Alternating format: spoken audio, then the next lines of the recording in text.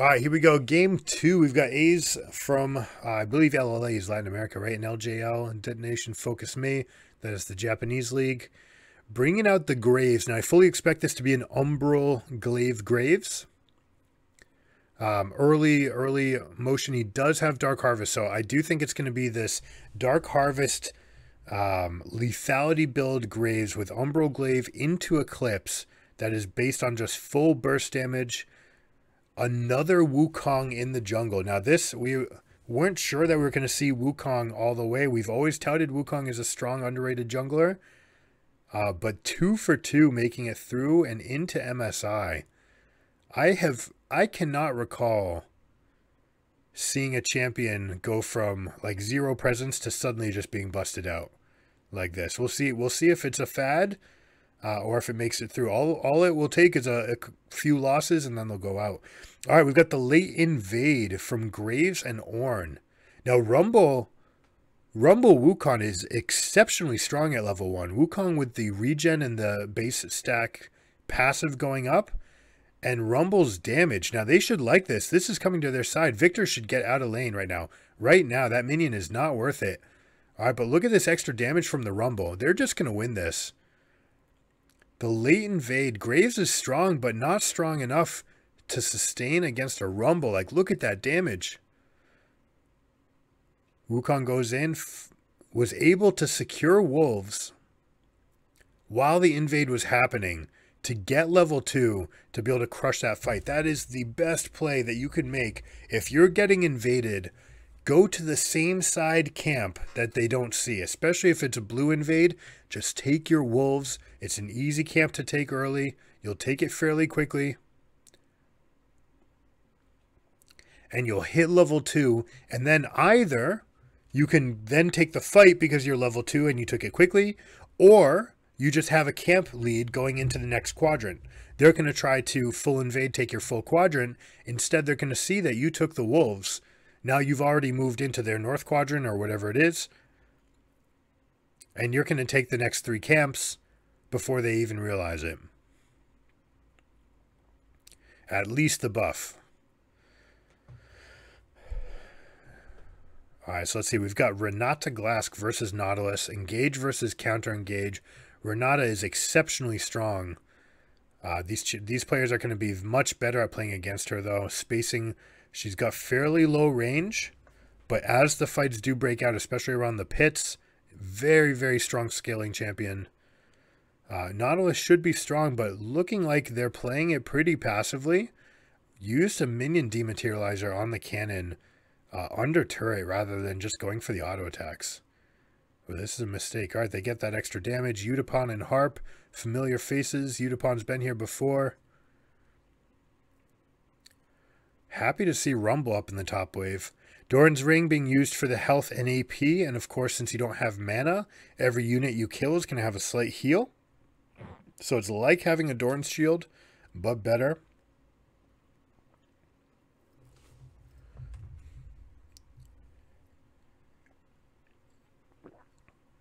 First gank of the day.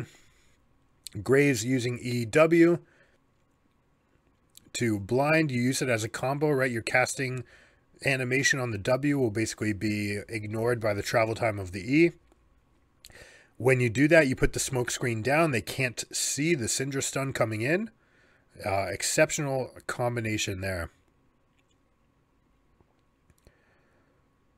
There you see the power of Renata on the continuation fight. There we go, another smoke screen, playing it forward. Rumble doing a good job getting the empowered shield out.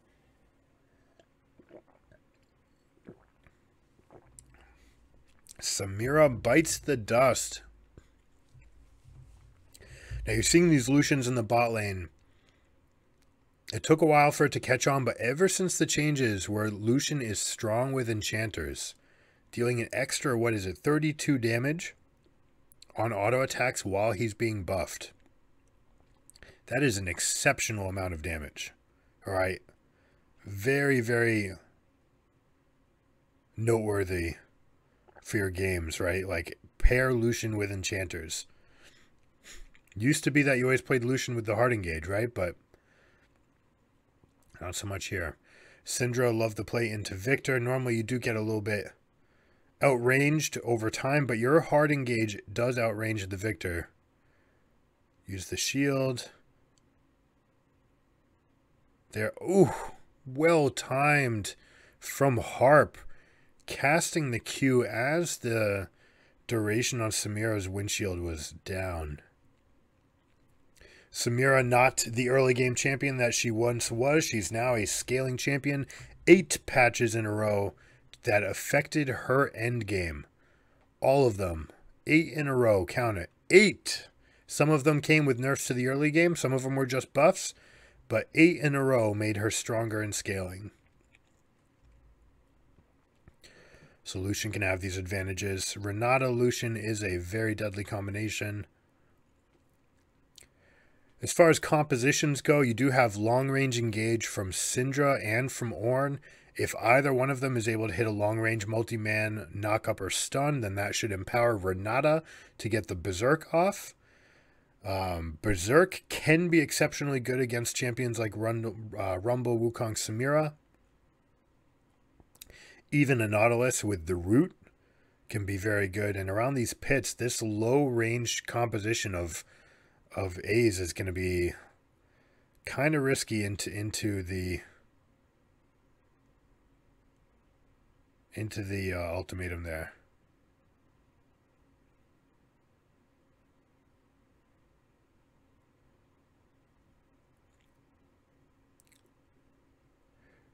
When was the change that allowed Wukong to go over walls?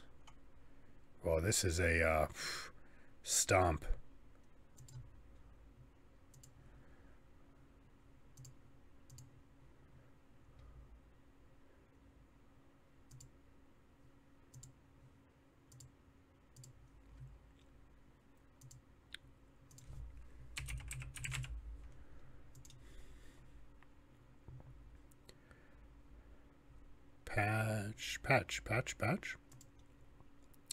Patch.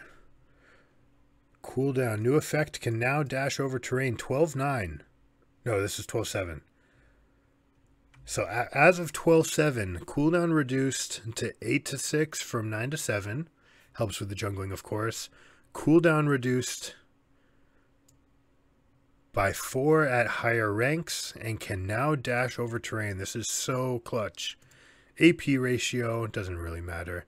Damage against monsters increased to 180% from 150. So the extra attack speed is vital in the early clear as well. This is just very, very strong.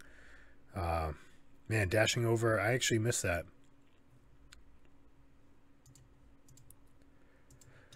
All right, let's resume. So this is looking like a stomp. You do have plenty of scaling with Renata and Ornn. The Graves with Dark Harvest only has probably 1, maybe 2 stacks here.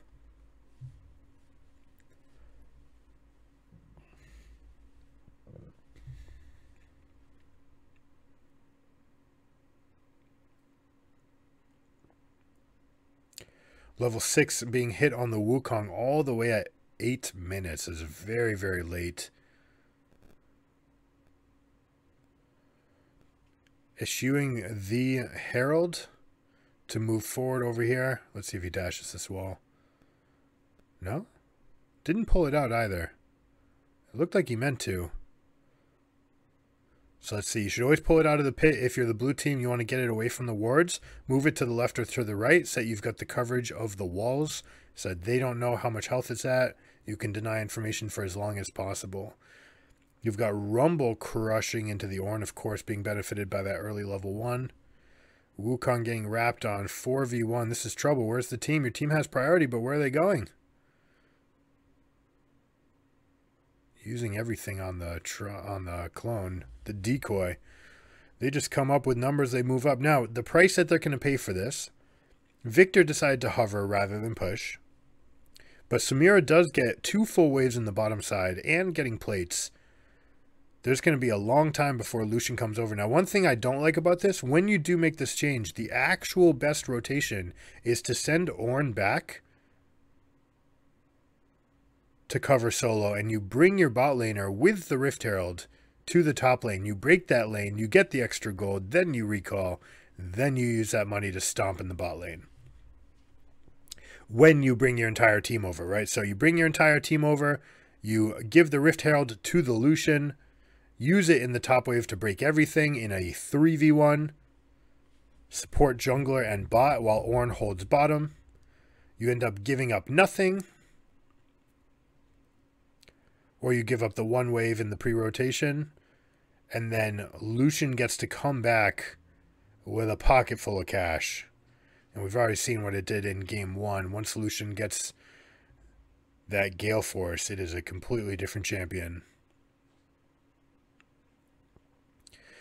Speaking of different champions, Syndra with blue buff is a different champion. Spamming everything, insta-clears the wave while also harassing. There's a little trick you can do. Yep. All right. Nope. Don't kite anymore. If you, when you're blue side in the southern quadrant, you can actually pull that red buff into that grass bush. You pull it all the way. You overstep while it's chasing you. It will lose patience, but then you step back in, and actually the easternmost tip of that bush is actually still in the threat, the leash radius of the red buff. So you can actually take that red buff from that grass without ever presenting a target to your enemies.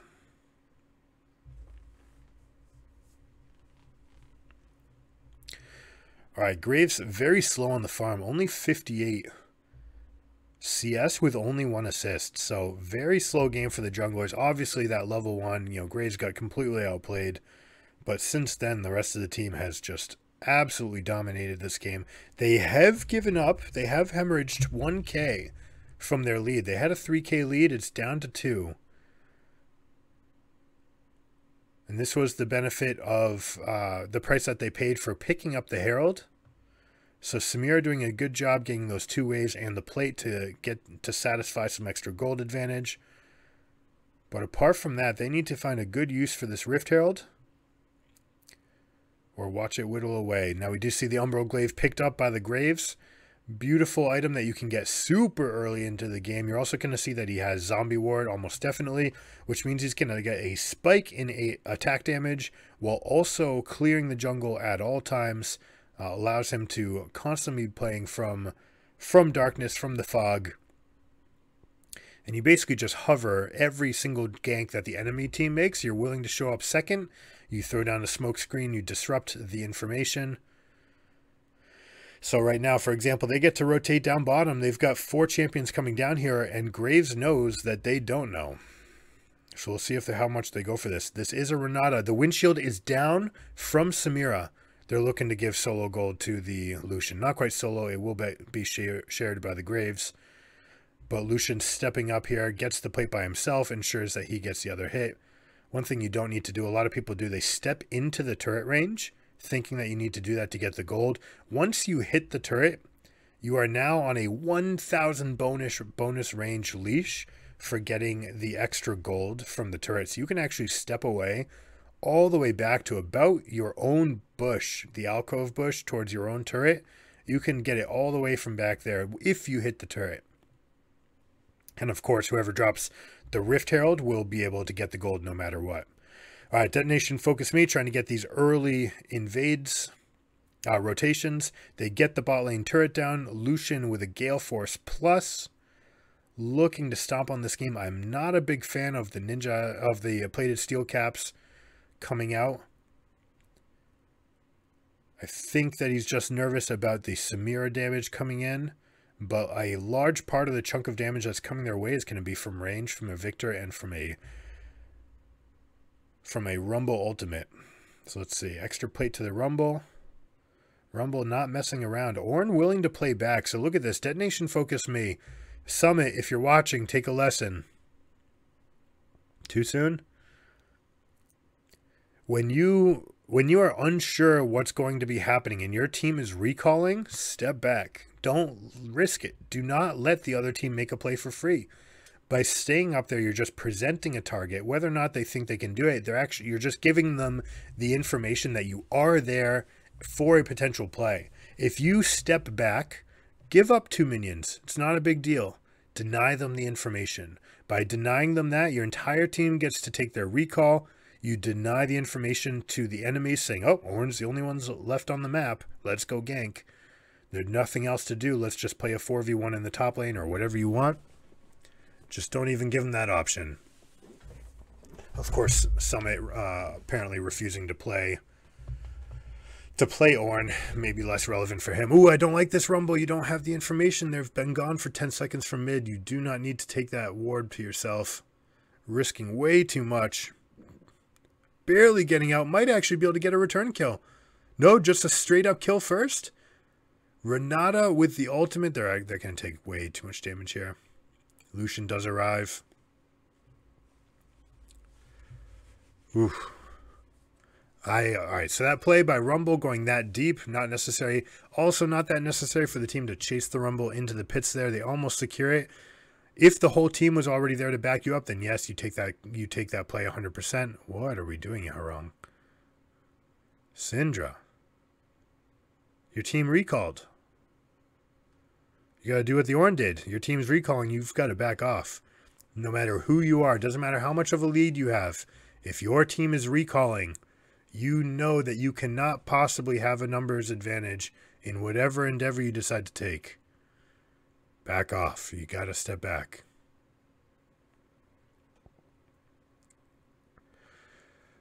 All right, A's does take that advantage of the Syndra death. They're going to turn that into a Rift Herald take. We've got a flash from Victor. Able to get the W down as well. I swear Victor's a much stronger champion in 0 ping. Although they may not be playing on 0 ping, right?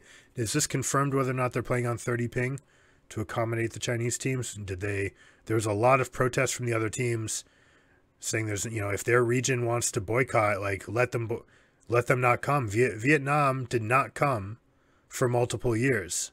Why are you making people play in amplified ping scenarios to accommodate the LPL? A lot of people might say, well, defending champs and everything else regarding this. We want to, it's good to be a regular, we'll say. The Chinese teams, super popular, a lot of viewership, so they want to include them. I think that's basically what's going to dictate their choice there, is that they've got an extra 20 million fans in China that they're trying to accommodate, and that's a lot of money for viewership. Dollar pays, right? But I don't know. Let me know in the chat if you know for sure, if you have gotten confirmation. Oh, nice play by the Wukong. That is sick. Using that W to dash to dodge the stun. But yeah, do we know for sure whether or not they're on ping or not? The plan was to put everyone on 30 ping to make it fair.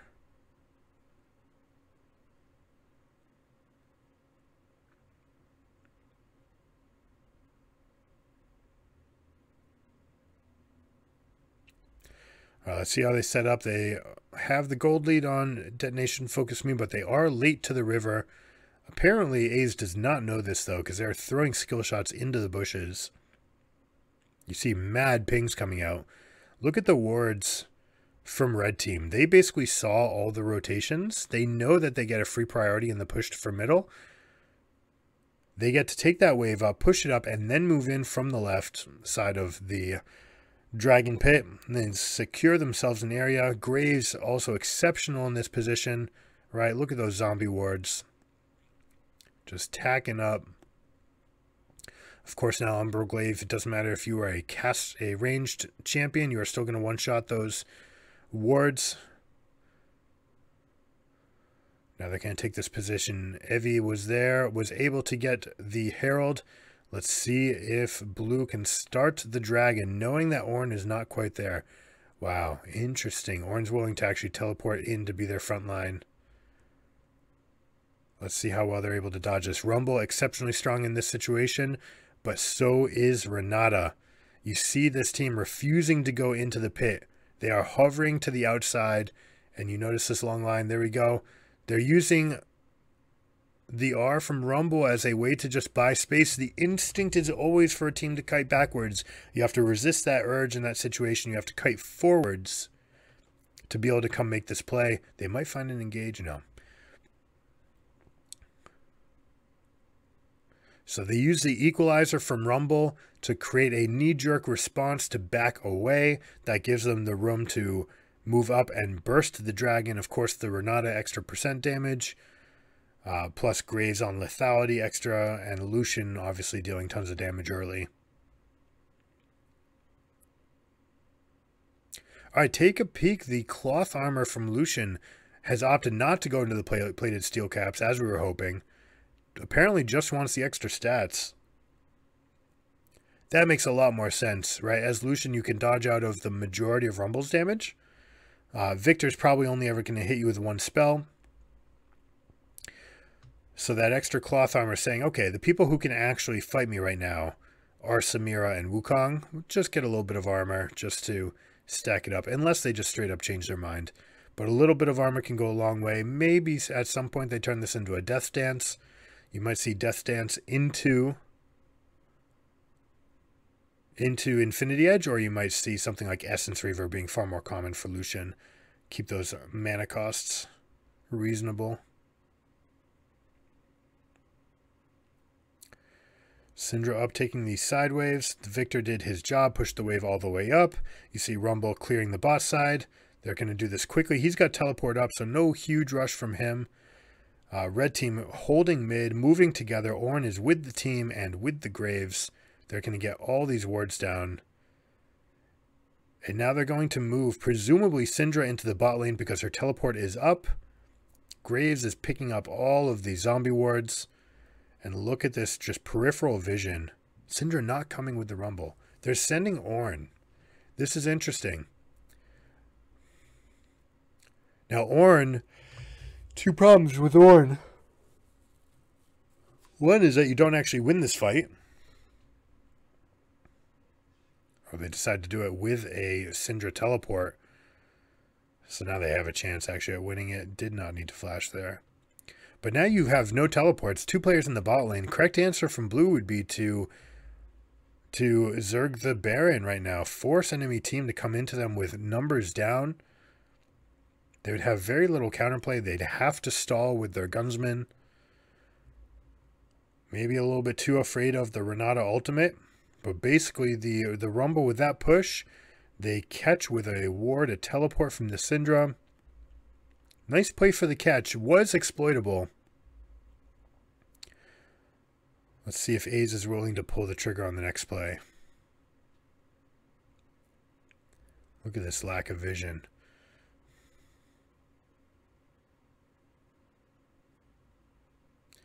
Now Wukong, supreme, benefits from the Divine Sunder, of course, but also a pretty good user of the Umbral Glaive. Lethality is just fine on Wukong. You get a bunch of that early damage. And it's so inexpensive, right? 2,300 gold to have the vision advantage, especially on a champion like Wukong that wants to come in from a flank. Seems like the next iteration. It's very early in the Wukong days. I do love that champion's being played. That champion is a lot of fun. Probably the next one that this guy right here is going to be using to climb up.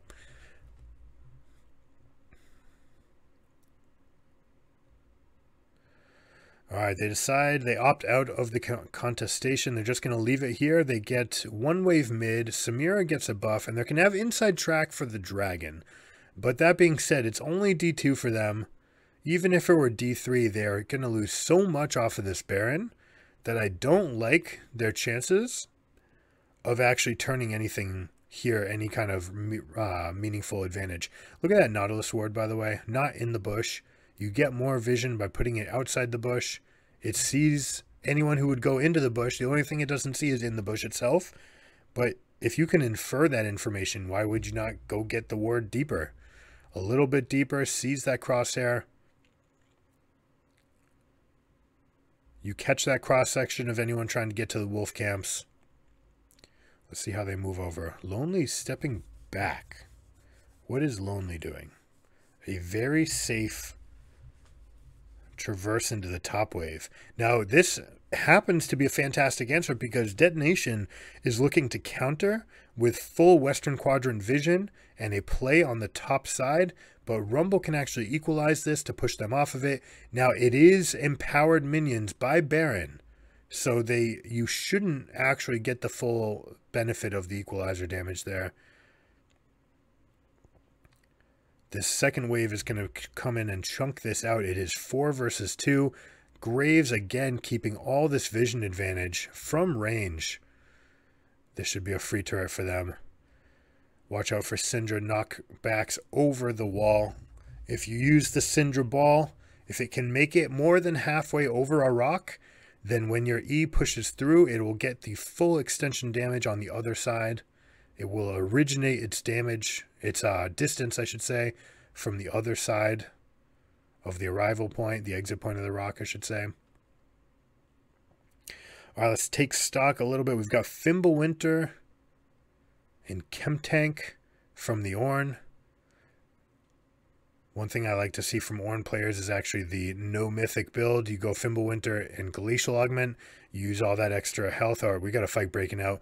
Let's see. Good positioning by Detonation. Focus me. They wrap on the singular targets. Notice that people do not overcommit. They just focus and they wrap on the singular target. Samira going for a play, but Steel going in with attack move already pressed. Of course, if you use attack move to get into the grass, faster than you could ever react, if someone does come out of that grass, you will instantaneously auto attack them. So always something you should do when you're moving into bushes. Use that attack move command. Apart from that early hiccup in the jungle, where they have that extended fight, Syndra with the push on the Victor made it exciting when it shouldn't have been. It should have just been a blowout by blue team. But ever since then, Detonation Focus Me just running right away with this game. They take down everything 1-0. Hope you guys enjoyed it. If you like this video, please consider liking and subscribing. It helps the channel out a lot. I'll catch you guys next time. Keep it surreal. Peace.